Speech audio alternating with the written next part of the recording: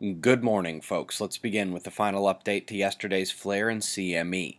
The radiation storm at Earth is over now, and all satellites appear to indicate that the CME should not be a major space weather concern. A glancing blow at the most. NASA doesn't even show that much on theirs. A straight up miss. At this time, the sunspot remains feisty, but without large flares or CMEs. He has officially departed now from the Earth-facing disk. Let's come over to spaceweathernews.com and check in on the last 24 hours of our star. Plasma filament eruption threats still stable and turning with the large coronal holes behind them there.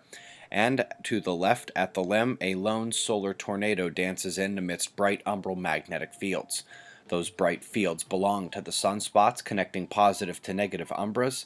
Only the south appears to have potential for complexity with beta-class magnetism and delta candidates in the center if it continues to grow. Solar flaring still appears to be recovering from the long-duration M2 we showed yesterday and at the beginning of today. Geomagnetic storms are disappearing as the coronal hole stream impact is late, and the stream of the solar wind now stays steady. We do expect a stream from those dark openings to impact Earth soon, likely triggering more geomagnetic storm conditions. Thus far, it's just been rare location rumbles back here at Earth. This region actually took a moderate OLR anomaly in our last update 2 nights ago. We've got 2 top stories for you today. First comes from NASA. Well, there have been 2 prevailing thoughts about the quantum level of the universe. Mainstream says it's like quantum foam-like particles that blink in and out of existence at Planck's size and time scales, and involving the 6 other dimensions required for their math. The other idea is electrical, and deals with the mysterious nature of vacuum energy. Turns out that the foam hypothesis is struggling at the first hurdle. I suggest you watch our video on vacuum energy here on YouTube.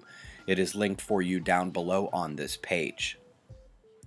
The other story is that nearly all modelers are now predicting an end to El Nino in the coming months. I went ahead and also just pulled the Pacific Oscillation over at Woodford Trees so we can see the 1998 event. Things like the dip ushering in the major cold of 2013 and 2014, the current El Nino, and what's likely coming next. This was the primary discussion point when David from Adapt 2030 channel came online for our Fly on the Wall episode yesterday. The future of Earth's climate was a good discussion, and we also updated the latest information about the future of HAARP. Just the facts, no BS. About 3 weeks left, folks. Students, seniors, military discounts available, the frontier of all our favorite topics and more with special guests and the mobile observatory. Observing the frontier. Got pressure and future radar for our top viewer locations, followed by shots of our star to close. It's 5:55 a.m. Eastern Time, and that's the news. Eyes open. No fear. Be safe, everyone.